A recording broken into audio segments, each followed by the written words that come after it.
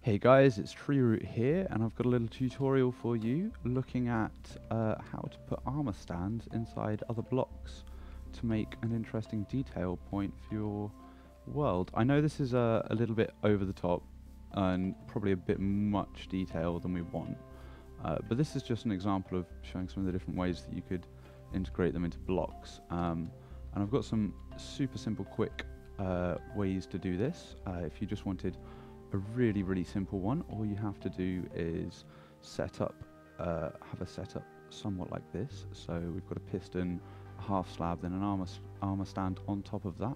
We activate the piston, the armor stand falls through the half slab, and then as you see the half slab stays up there, the armor stand falls back down. Now what we want to do is we want to push in the stairs, as you see, because it's an invisible block, a transparent block, the half slab's still visible there, and if we really wanted to change it so that we didn't have this visible bit at the top, there's a way of doing it like this, where, as you can see, it's now hidden. So, I mean, to the best extent that we can. Obviously, on the other side, you can see it, but if you don't mind having outside your window or something, just a little lip or a ledge rather, then it doesn't matter too much. But maybe it's not for you, I don't know. You don't have to have that anyway, it's just a thing. There are other ways of doing this. You can do a double door, which is one of my favorites personally.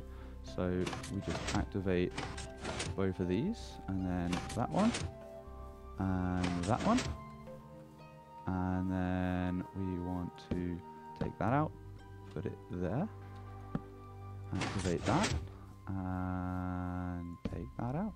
Oops, I've moved some stuff across by forgetting to remove some blocks, but that's okay, we can just quickly fix that.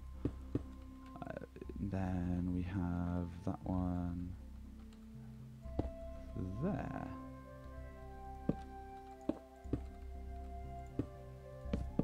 And we just want to activate it like that. And as you can see, we get a too high window like this, which I think this is really cool as a little window design. You can fit it into your world. Now obviously you have to keep the pistons here, because if you take them out, the armor stands fall through. So there is another way of doing this, which means you don't have to have cheeky little coverings over your pistons, and you don't have to have them so low in the wall otherwise, and that's you do it with slime blocks. So you attach a solid block over the top of that, your half slabs on top of the solid blocks, and the armor stands up there. And then we just power that. You see it all went up, they stayed up, these came back down. And then all you have to do is power this and this, and then you want to get rid of that one, remember, because I forgot to do that last time. Power that, and then get, oh damn it, that's okay, we can fix that really easily. Wrong button. Fix that like that, you delete that, and then all you do is flick that last lever and you get a nice window like this. I think this is my favorite personally. And then obviously you can just wall off where you'd floor off where you'd have the floor. So that would end up looking like that, which I think is one of the best ways of doing this.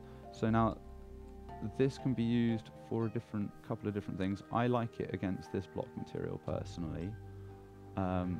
I had another example of the wider one in there.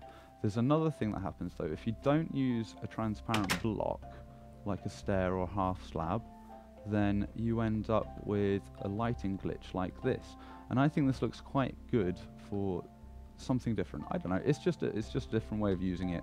Obviously it's exactly the same technique, just instead of pushing a stair in, you push a full block. So yeah. That's what you do if you want to have some armor stand details in your world. Hope you're all having a wicked day. I am Root. You've all been awesome. Peace.